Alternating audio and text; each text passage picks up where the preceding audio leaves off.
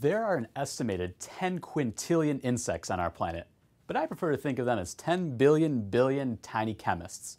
Although no bugs are members of the American Chemical Society yet, that doesn't mean they don't get a reaction out of us. Stick around for some amazing facts about 3 creepy crawly chemists.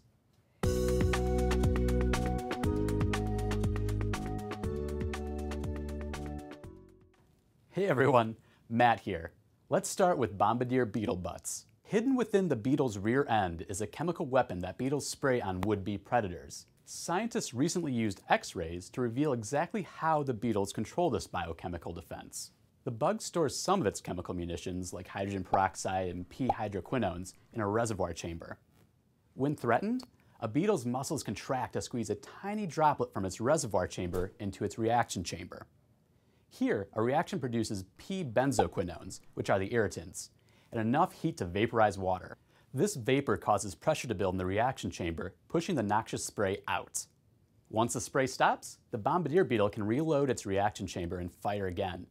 Some beetles spray as many as 700 times per second. Coming in at number 2 on our list of chemically creative insects is the fall armyworm with its defensive digestive tract. These militant larvae can move from field to field, chowing down on maize, wheat, and rye. These crops have built-in pesticide molecules called benzoxazinoids, but the plants usually store them in a more benign form, attached to a sugar called beta-D-glucose. Not Billy D. Williams, you understand, beta-D-glucose. When a plant senses that bugs are getting their grub on, it secretes an enzyme that cleaves the sugar off, exposing the toxic compound. But fall armyworms manage to out-chemistry the plants. They use enzymes in their own guts to reattach the sugar, but essentially they put it on backwards. This means the plant enzymes can no longer chop it off. Advantage, armyworm. Lastly, we come to tawny crazy ants, or raspberry crazy ants.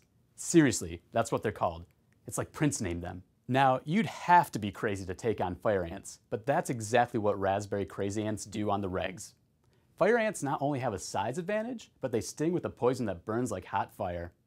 You'd think the tawny crazy ants would be dying horrible deaths. But last year, researchers showed that if the tawny crazy ants are exposed to fire ant venom, they just excuse themselves and rinse off with their own poison, formic acid, which neutralizes the burning venom. Go on, brush your shoulders off. That's all for this Speaking of Chemistry. Be sure to check out the great stories by Jillian Kemsley, Carmen Drawl, Sarah Everts, and Bethany Halford that inspired this episode. To read more articles like these, head to our website and check out the Critter Chemistry collection. Thanks for watching, and don't forget to subscribe and share.